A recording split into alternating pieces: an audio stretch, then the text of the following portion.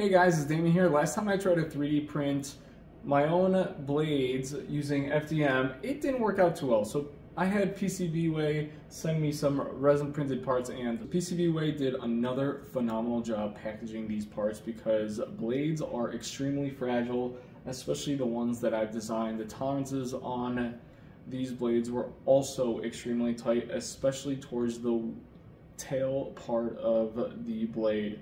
Extremely thin there, but the blades themselves turned out extremely nice. They were very smooth and no chipping, burrs, or any sort of bad manufacturing as far as resin printing these parts.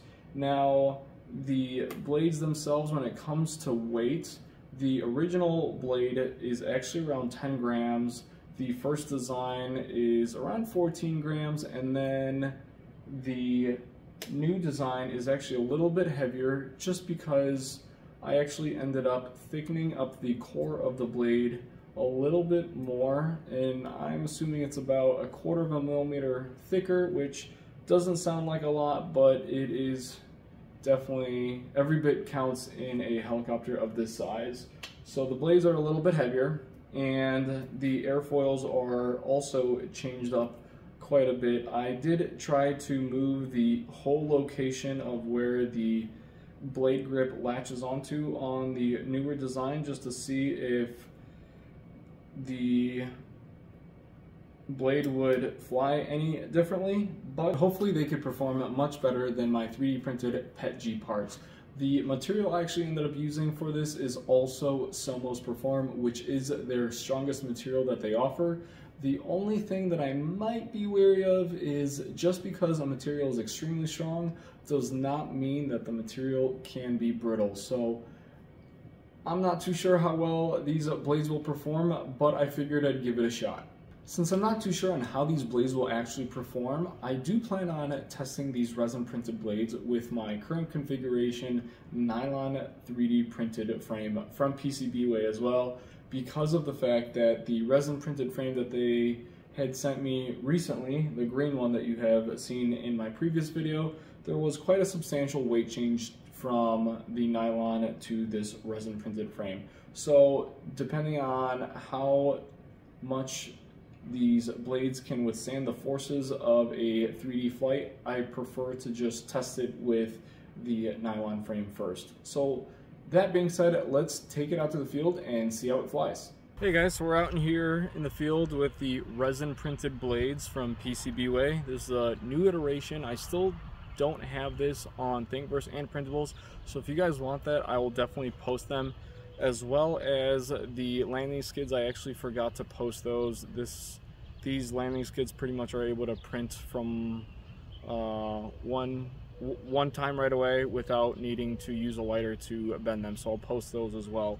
But I did lower the throttle curve on this flight to 60% because I don't want to go too aggressive, because if you guys have seen my previous video of 3D printing blades, they pretty much exploded and the helicopter just was a complete disaster. So just trying to keep it simple, seeing how well these perform, to see even if they do perform, and yeah, let's check it out, see how they fly.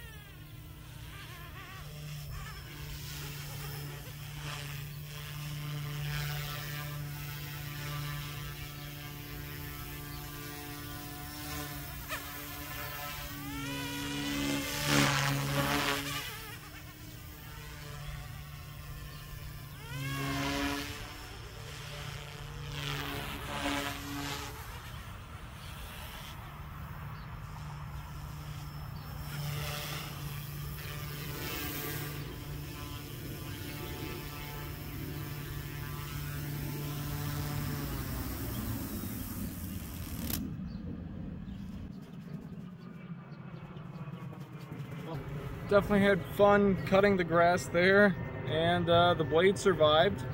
I'm pretty sure I could probably actually bump up the throttle curve on this flight, but I don't really know if I want to. They are good blades for simple, smooth 3D flying.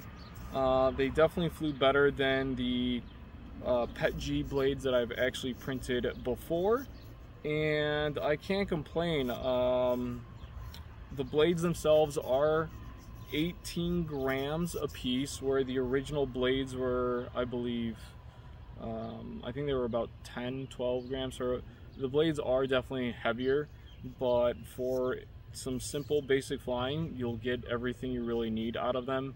And check them out on Thingiverse and Printables. I'll post those there, and as well as the landing skids. So, and if you need anything resin printed, because I actually didn't have anything resin printed, check out PCBWay. I'll leave a referral link down below, and thanks for watching, and I'll catch you guys in the next one.